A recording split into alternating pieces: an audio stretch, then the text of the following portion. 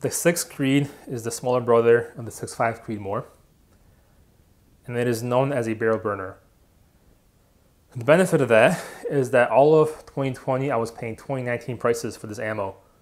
2021 rolled around, and unfortunately I am in it with everybody else paying double what I used to pay. And that increase has led me to a decision on this barrel, the 6mm Creedmoor barrel that you see in front of you. It is a Green Mountain blank that was chambered by Keystone Accuracy. It is a pre-fit, a shoulder pre-fit for this Impact 737 action. What that means is that the gunsmith does not need to see your action because your action is the same as every other 737 that has been made, and you can just chamber it at a shop, send it to your house, you install it at home, and you're good to go. Having said that, mine was the first time I did something like this, and it had space just fine and it's been shooting just fine ever since a CPA put it on, did some gunsmithing on it. Now, the thing about this barrel is that it's the cheaper option of the two offered by Keystone. The Green Mountain is a bun rifle barrel. The Krieger that they offer is a cut rifled. There is about a $200 difference between these two barrels. And back in the day, they had a section on their website explaining the differences between these two barrels. At that time, they said, what you're giving up with the Green Mountain is barrel life, and there's no accuracy difference between the two barrels. Sounds good to me. I emailed them, asked them, 6 Creedmoor, what can I expect barrel life? They told me right around 600 rounds. That seems extremely low, but at that time I wasn't really sure what I wanted in the barrel, how long should it be, 24, 22, 26, what profile, even what chambering. So I'm getting the cheapest pre-fit that I can find, and I know it'll burn out quickly, but I'm okay with that because that just means I can move on to what I want to move on to quicker. So if I made a mistake with this barrel, it was going to be a short-lived mistake. So at the range, early on, Hornady 108s was shooting half MOA, 0.523, 524, 620, 5.9. Hornady Blacks were 0.72, even Barnes 112s were 0.7. Here we had an inch for Barnes. Didn't like that too much. Then again, and this is a CPA. It's not very good at shooting this. I had to switch ammo because it was a rebate. Federal gold medal match 107s. One hole, I don't have it measured. One hole. And these are also pretty good, these two. So I was very happy. I was keeping track of every round I fired, what the circumstances were and all that stuff. Most of the rounds were fired in PRS type events. You're shooting 10 rounds in 90 seconds, so the barrel doesn't have time to cool down. So it's, for me, this is as much abuse as I put on the gun. So I kept shooting it, and I was afraid of cleaning the gun, so I just didn't. For its entire life until the very end. I was afraid that if I shoot it, then I might have to put 10, 20 rounds through it to kind of get the barrel back into it again.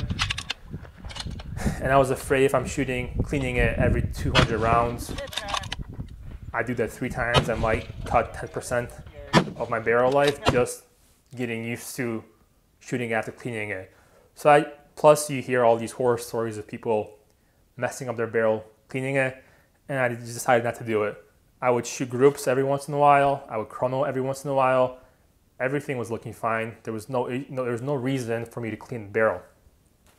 So then, the last PRS style match I shot with it, I ended the match with right around 860 rounds through the gun, through this barrel.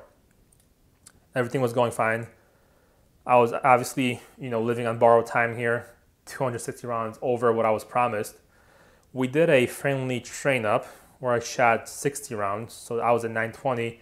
But at that point, I started seeing some weird things, and I just decided, you know what, let me chrono some rounds and see what's going on. I was expecting, if the barrel is done, for the velocity to drop, but it actually increased. So I went from about 3050 to 3150. So unusual, had me concerned a little bit. What I thought might be happening was maybe a carbon ring was increasing the pressures, and that could be a safety issue. So at that point I decided, you know what, time to clean it. The patches were disgusting, ton of copper in the barrel, but I scrubbed it pretty good. At this point, you know, I wasn't afraid of damaging anything, but I took care of it, cleaned it well, and I went to shoot it again. Not expecting anything great, and it really wasn't. I was getting 1 MOA pretty consistently. And like I said before, now at this point, I'm paying $250 a round, and I just did not want to chase it, keep shooting it more. Maybe I was off or whatever, maybe just needed some more time. I got 50% more barrel life than I expected, and that was that. I was happy with it. Went home and ordered another barrel. I decided to go with the bar line now, 26 inch. I was okay with something a little bit longer, more expensive, because I knew 6th Creed is something that I'm comfortable shooting and it works for me. So, you know, overall, the barrel overperformed what I was promised. The accuracy results, considering who's pulling the trigger, were fantastic. I've never reloaded, and this was a half MOA gun, so that's great. The service from Keystone was great. This was at a time when some companies had months-long backlogs. I think I got this thing in like 2 weeks. They told me 4, and I remember just being surprised that it showed up already. And overall, it's just, the barrel, I think, is a great option if you're on a budget, or if you're shooting something like a 308, 223 that's not a barrel burner, or if you're just doing this for a hunting rifle. I think if I'm ever building a trainer and I need a pre-fit and then go like 308, I think this is the barrel I'll be going with. It's hard to beat, I think, at that price. It's so much cheaper than anything else you're gonna find. The accuracy is there, and you're gonna have a hard time burning it out with some of those other calibers. So all in all, go check out Keystone Accuracy.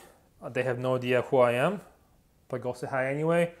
And I think you'll be happy with their products. They do offer AR barrels as well. So if you're looking for something like that that's hard to find right now, they might be a good place to go visit.